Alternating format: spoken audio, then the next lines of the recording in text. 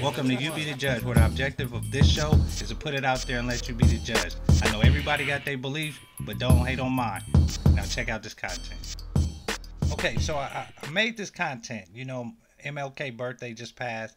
And, that dream speech, it came to my mind because people, they kind of misconstrued that. So I put my twist on it, the great black American dream. You feel me?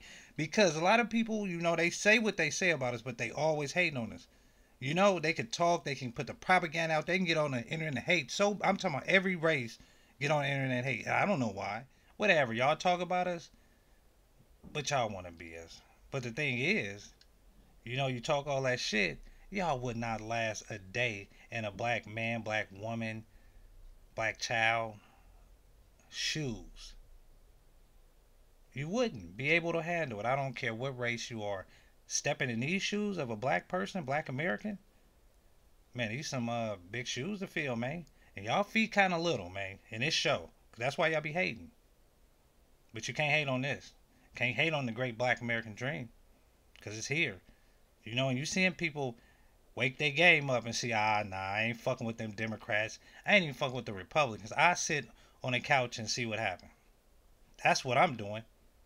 Unless something astronomical happen where this old dude come out and say we finna cut the check. We're about to cut the check for those that want to hear about.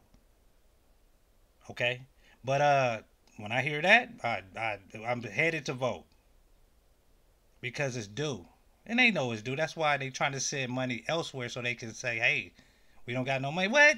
You spent it all. See, that's like somebody owing you some money, right? And they paying everybody else they owe instead of you. But they've been owing you for 400 years.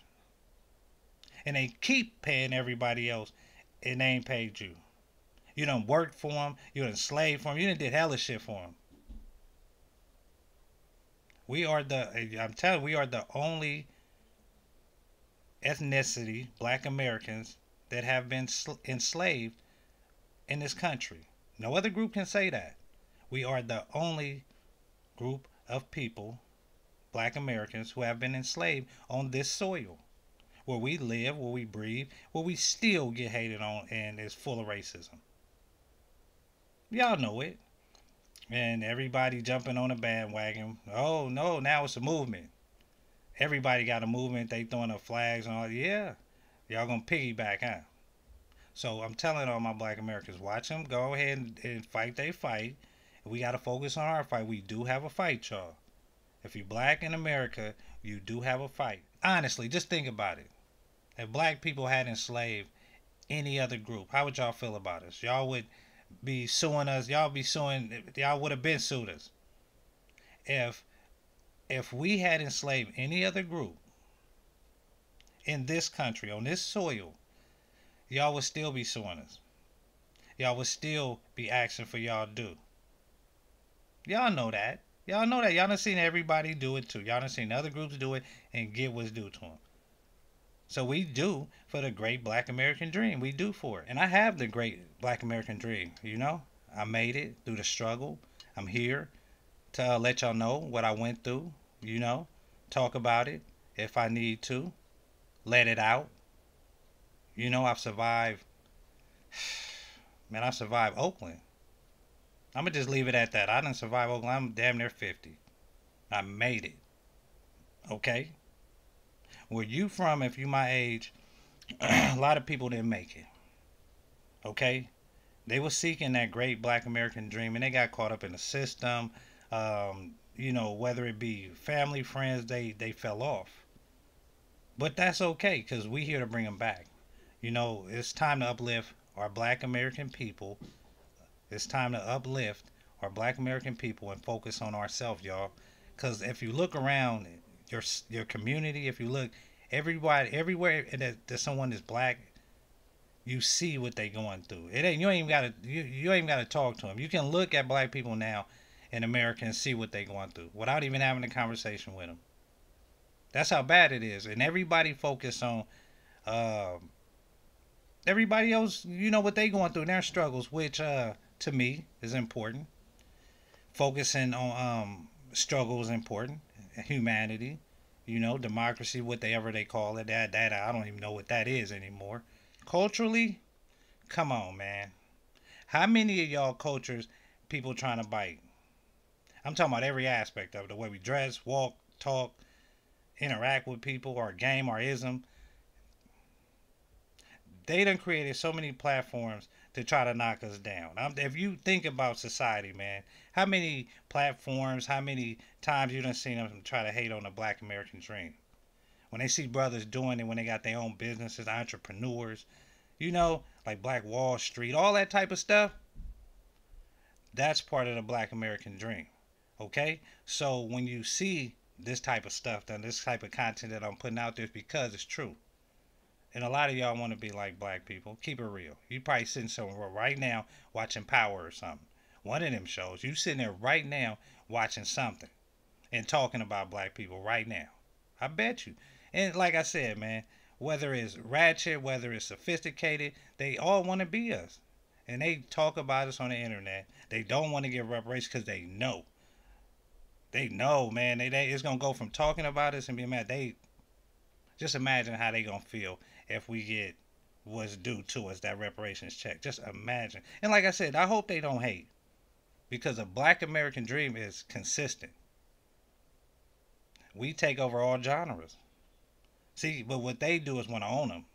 But the great Black American dream is us standing on our code. That's standing firm for what we believe in. The great Black American dream is what Martin Luther King was talking about, but from a whole different level. Okay? Because we focusing on ourselves. This right here is about Black American people. FBAs, black, whatever you want to call it. It's lineage based from slavery. It's all lineage based. It's not no African American, this, that, and the third. No.